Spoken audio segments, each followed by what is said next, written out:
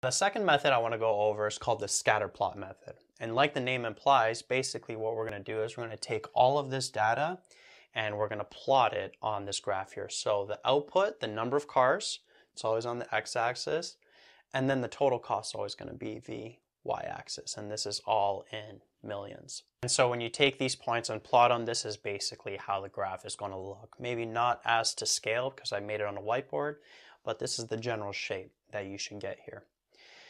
And so what you want to do here is you want to draw a line basically that goes through most of the data here. Now notice that this point here, this is some kind of outlier, right? This point is here. It's the 4 million and you only had to pay 3 million. That was your cost. So I don't know what happened there. Maybe the workers that month in July, they were just super motivated and you got a lot more productivity in. So your cost was lower. That could be a potential explanation. You can also have outliers where you could have a high cost for a certain number of output compared to the average. So that could be like maybe something happened in the factory. So different explanations for different outliers.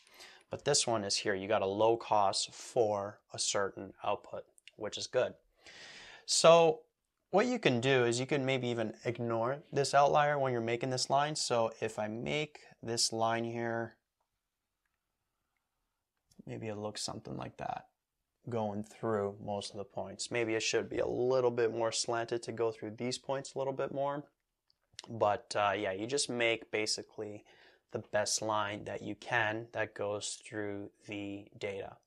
But notice here how I'm kind of estimating this. So that's actually one of the issues with the scatterplot method, is that it's subjective.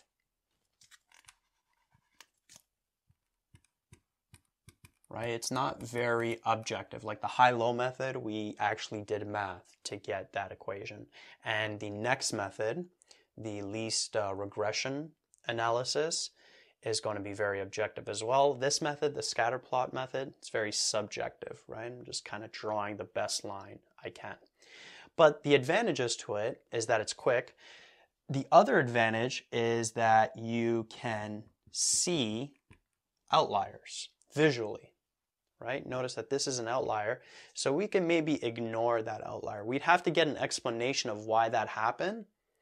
And if the reason that that happened is not going to continue in the future, then we can maybe ignore that outlier. And I'm going to show you in the next method how ignoring an outlier, it makes your equation more accurate. And so from here, if you want to get an equation, you would basically just estimate the slope. So you can maybe take, you could start with the b value. So this would be like 5 million. Right? So we know that that's going to be the fixed cost. We're estimating there. And then what you could do is you can maybe pick 2 points. So we could pick this point, which is 0 and 5 million. Right? Just put an M there. And you could pick another point on the line. So maybe this point here. This point was what? 5. It was, yeah, it was the 560. 9.925 million, right? So we got this 560 and then 9.925 million.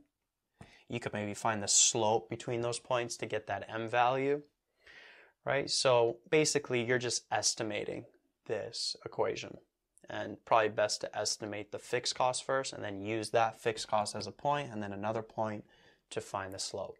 Again, the issue with this method, it's very subjective, but one of the biggest advantages is you could spot outliers.